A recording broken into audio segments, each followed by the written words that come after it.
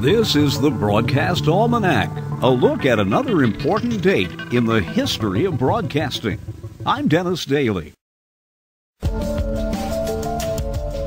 February 10th, 1925, radio station WTIC in Hartford, Connecticut signs on. Soon it's giving a time signal every hour. People say the TIC in the call letters stood for the ticking of the clock. Actually, it stood for Travelers Insurance Company, the company that funded the station.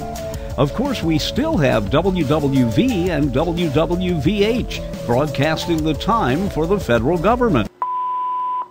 Those stations transmit from Colorado and Hawaii on shortwave, and they even have double ticks on certain minutes.